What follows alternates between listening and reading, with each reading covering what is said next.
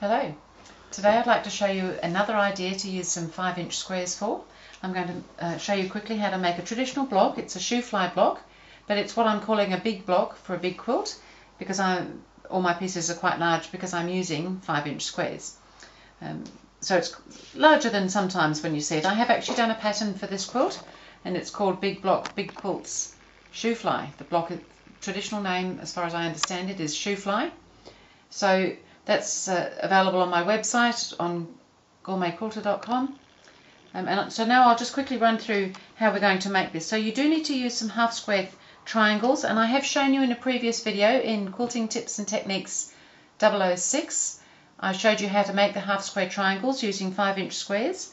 And so when we've made them, they're kind of a little bit like this, and then they just need to be trimmed ever so slightly, and they end up being a 4.5-inch unfinished square, so a cut 4.5-inch square. So that means if we're going to use them with some other squares, and in the block here we're alternating with some plain squares, they also will need to be trimmed down to the same as those, to the 4.5 inches. So I've got my squares here. This top one's going to be my center square, and then I've got some more white squares for the rest of the block, and I'm just going to trim them down to the 4.5 inches so they're ready to use.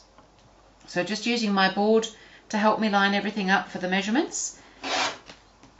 I can trim away a little bit on one side, and then I'll come over here and at 4.5 inches away from that other edge, again I'm using my board to help line everything up, I can trim that off. And then I'm going to turn that around and do the same thing again with the other two sides. There's other ways of doing this, but this is how I tend to do it. So I've trimmed that edge, and again I'm lining up with the board at 4.5 inches. So now I've got my half square triangles and my other squares are all the same size, which is really helpful. So what I'm going to do now is lay the block out, and that square's going in the middle, and then I'll pick them up and sew them together. So I've just got all these delicious looking fabrics, I must say, and these two in here and this one in here. So that's all laid out ready to go, and I just find it's easier to lay it out, and then I don't get things wrong when I've got different fabrics in different places. And I just will sew them together. So off to the sewing machine, and just with my 1/4 inch seam allowance,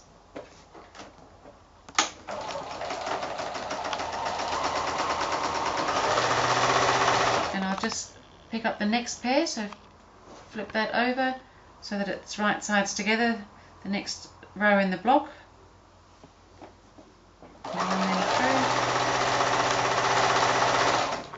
and again with the bottom row of the block. So this is basically a 9-patch block because there's 9 patches once you've made your half square triangle units. And by sewing them like this, it kind of all stays together and in the right order. So if I was to lay that down again, we know where we're at. And now I'm going to pick up the top one and sew it onto the next one, and then I'll be doing the next two as well and running them through the machine.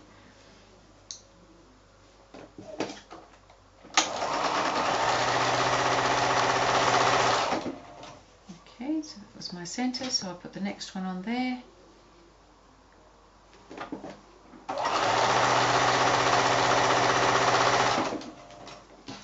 And I find this method of laying everything out just keeps everything straightforward.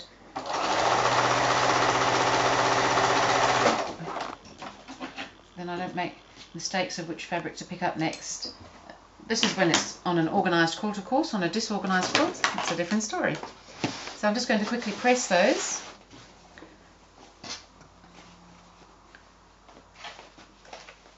And I'm just going to press them the way the fabrics want to go. Because of the way those seams are in there, they want to go in that way. Even though it's under the white, I think it's probably not going to be a problem. And I'll do the bottom row at the same time here. And I could cut my rows apart to do this. It probably would be slightly simpler, but I find with a block, with a 9-patch block, it just works just about as well to leave them all together, and then they don't get all confused as to which one's going where. So these ones now have to come out. I want the seams to go in opposite directions where they're going to meet when I join the next bit up. So these ones, oops, have to go out that way.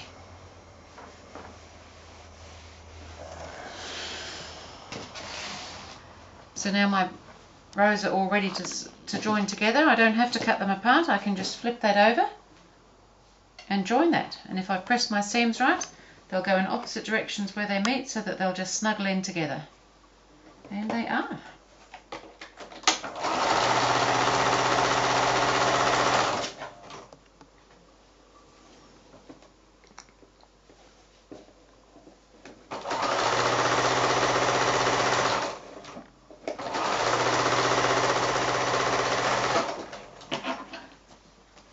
And one more seam to do, and the block is done. So same thing again, lay those right sides together, nestle those seams in together, and this block is going to finish at 12.5 inches. It's going to measure 12.5 inches, so when it's sewn in it'll be a 12-inch block.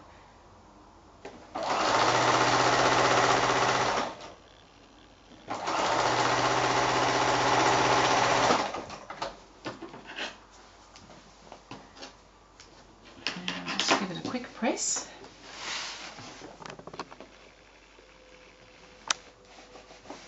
And this time I'm just going to press the seams in the same direction.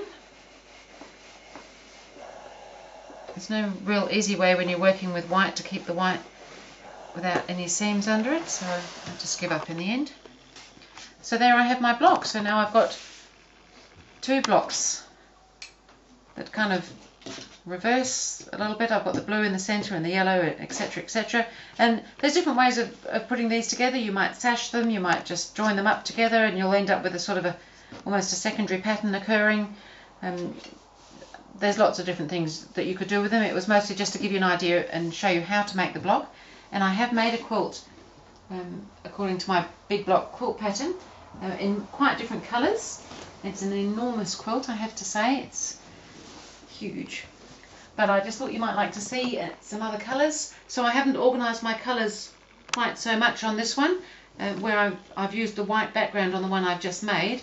I've actually got a dark background. This is kind of my Shoo-Fly, these triangles in the centre bit, and all the darks are the background, and it's all scrappy. I've used completely different fabrics throughout, and then I've sashed my blocks here. So I just thought that was just another idea for using the 5-inch squares, and just it makes a really nice quilt in the end. So even the traditional patterns can look great in some of the fresh new fabrics, or if you like the traditional, then that's really good too. Thank you.